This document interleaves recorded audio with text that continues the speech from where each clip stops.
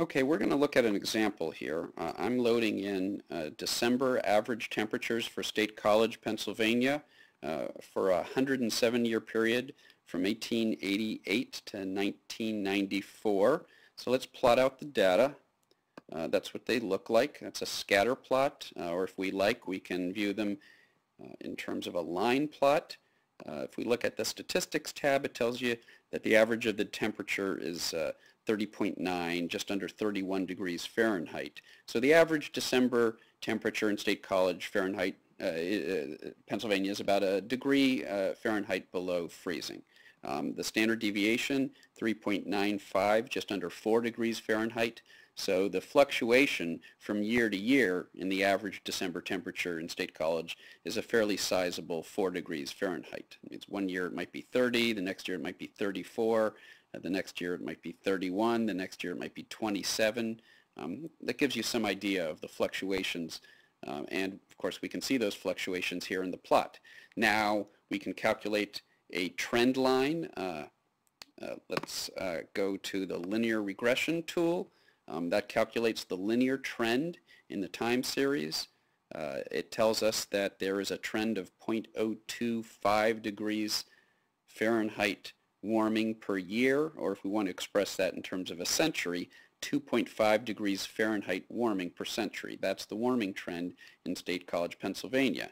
Now the correlation coefficient for that regression is R equals 0.193. If we look that up in the statistics table, put in 107 years for the length of our series, put 193 for the correlation, and we calculate the significance.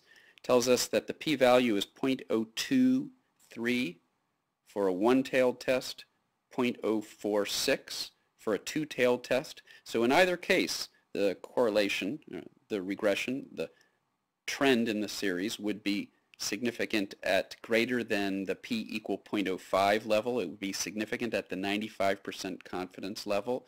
Arguably, we should go with the one-tailed test, since we're really testing the hypothesis that there's a warming trend in State College. Since we know the globe is warming, our hypothesis was unlikely to be that State College showed a cooling trend. We were interested to see if State College showed the warming trend that we know is evident in temperature records around the world. So one could, in fact, one would typically motivate a one-tailed or a one-sided hypothesis test. And so the trend passes that test at the 0.02 level. It's fairly significant.